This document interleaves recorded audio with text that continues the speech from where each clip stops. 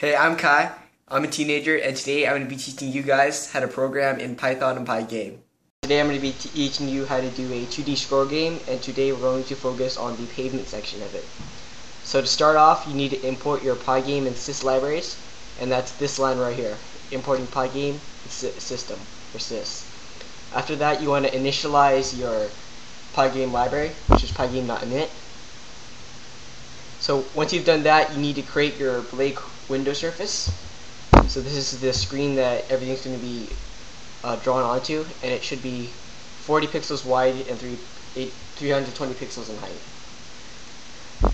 Next, you need to start your clock, and it's clock equals pygame.time.clock, and your frame rate per second should be 10. This will ensure that the game runs smoother in the future. After that, you have to load your tile or your pavements. It's tile equals pygame.image.load, and you load whatever your tile is called. After that, you want to create a blank empty list. I called mine pavement. You can call yours whatever you want. Next, you have to create your 16 rectangles, and it should be a little bit bigger than the screen. See, this is 480, and that's 512. So it's one rectangle bigger.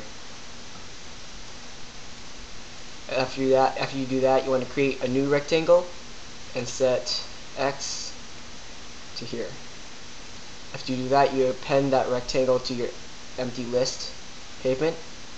So now your empty list now has 16 rectangles in it. Once you've done that, you set up your while statement, while true, for event pygame.event.get, and you're checking for the event type quit, and if it equals quit, Pygame quits and the system exits.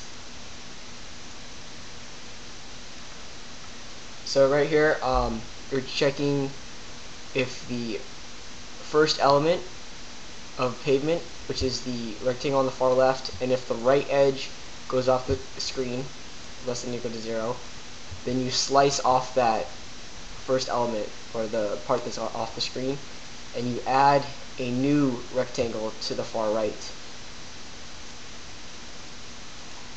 This part over here is the part that moves your tiles across the screen. So make sure it's ground out left, or else the thing won't move at all.